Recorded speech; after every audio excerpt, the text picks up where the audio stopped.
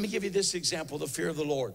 If I'm riding down the interstate, and I may be going, it may be 55 through downtown Knoxville. Nobody's going 55. We're all going 70 through downtown Knoxville. We're just moving along. Everybody's doing it. So I justify myself. I see it's 55, but I'm in a hurry to get to Sam's Club and get back home. And so I'm going 55. No, I'm not going 55. I'm going 65, 70. After all, everybody's doing it. I'm just with the flow of traffic. But if suddenly I become aware of the presence of a highway patrolman, just the presence of a highway patrolman, hallelujah, will suddenly jerk me out of my own world. Come on, are you hearing me right now? It'll suddenly bring me to a point where now, in the presence of a highway patrolman, I adjust my lifestyle.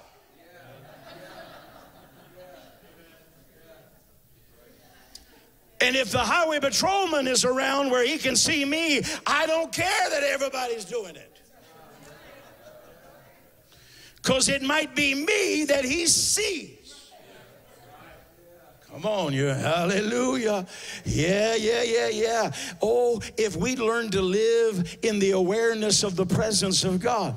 Come on, I said, oh, if we learn to live in the awareness of the presence of God, it will adjust our lifestyle. Now, does that mean that I'm a legalist because I slow down when I see a highway patrolman? Now, I'll be honest with you, when I'm out of his presence, I may speed back up. But if that patrolman stays with me the whole time, hallelujah, I'm the best law-abiding citizen you've ever seen. Come on, I'm preaching right now. Oh, how many know the Lord is with me all the time? Come on, did he say, we always quote, I'll never leave you, never forsake you. We just always quote it from a comforting standpoint.